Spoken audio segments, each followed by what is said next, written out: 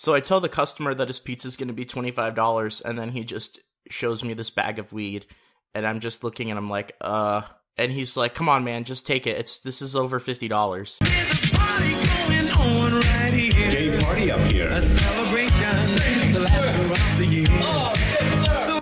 So I used to deliver pizza for a really long time, and to any of you guys who have delivered pizza before, yeah, some pretty interesting things happen. I've actually made a few videos about some crazy things that have happened, but this one I'm going to specifically talk about drugs, because the place that I live at is kind of a separation of people who are wealthy and people who are not very wealthy.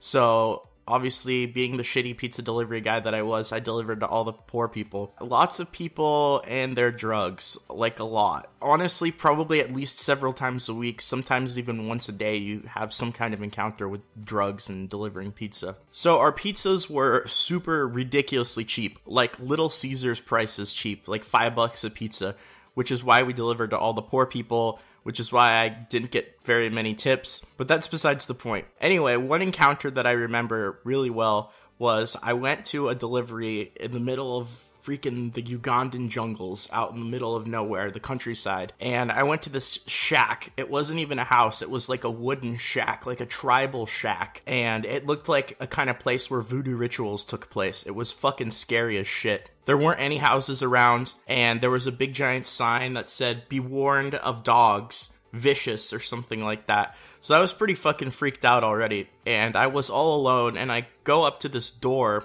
and I knock, and this guy opens, and he just looks like he hasn't taken a shower in over a week. He's like wearing raggedy clothes. It's dirty. He looks like he's got this really bushy hair. I tell him that the pizza's gonna be $25. And he just hands me this bag of weed and is like, come on, just take it. It's over $50. And I'm like, because I'm not a drug type person, right? That's not me. No kappa. And I don't know anything about marijuana. Nothing at all. So he tells me that it's worth $50, but I don't know what the fuck I'm gonna do with it. And I have to give my boss $25 for the pizza. So this guy is like refusing to give me money, right? And so I tell him, I'm like scared because there's this dog sign up and I'm in the middle of the Ugandan jungles and this guy's in a tribal shack and he might cast some voodoo ritual on me. I have no clue. It's fucking scary as shit. But I mean, after mustering up the courage, I tell him, I'm like, I'm sorry, man, but I have to give my boss money and I have to do that.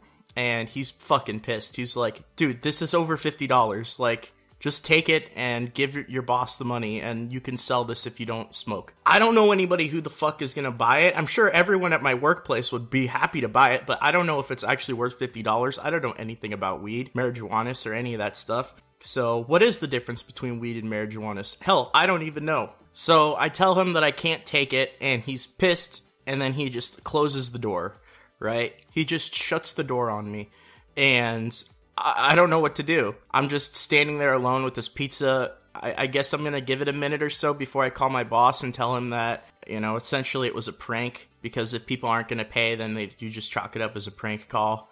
But I'm just waiting there for a second, looking at the sign that says, "Be warned of dogs, vicious." And I'm in the middle of the fucking African desert, jungle, Uganda, whatever.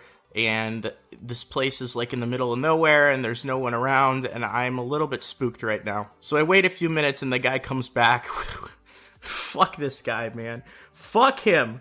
He comes back with like a wad of crumbled up, like torn dollars and like a bunch of change. He comes back to me and he's like, this is around the price of the pizza.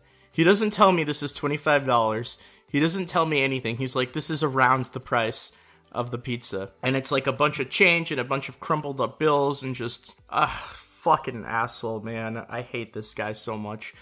For those of you that don't know, you're responsible for all the money that goes in. If you have a pizza and you sell it for $25, then you have to give your boss $25 at the end of the night. So when people fuck you over like this, it's just a pain in the ass because you have to either count it or you get shorted. It's just annoying as fuck. So I take this money and then I go sit in my car and I count it out and it was only like $19. But at this point, I'm just going to chalk it up as a $6 loss because I'm fucking scared. And who knew, this guy might have cast a ritual on me while he was gone collecting all of his money, so maybe I'm cursed for the rest of my life. Who the fuck knows? But yeah, that was Oh my god. That was probably one of the weirdest. Actually, fuck. You know what? I don't even know if it was. I have a second part to this story, but I'm getting close to the end of this video, so I can't tell it. So if we can hit 669 likes, that's a lot. It's a challenge, guys. If we can hit 669 likes, I'll tell the part of the story that has to do with drugs, specifically with Vicodin, an encounter with a man and Vicodin while delivering pizza. So if we can get to that point, then I'll tell that part of the story. But yeah, if you guys enjoyed it, feel free to like, feel free to subscribe, share it with your friends, check out all my other stories. And if you guys are a delivery driver or you had any encounters with drugs or similar experiences, I'm very interested in hearing from you guys about this. And once again, if we can hit 669 likes, then I'll tell the second part of the story, which has to do with me delivering pizza and a guy and Vicodin, which is also very interesting. So thanks again for listening. I hope you guys enjoyed, and I'll see you all next time. Profis!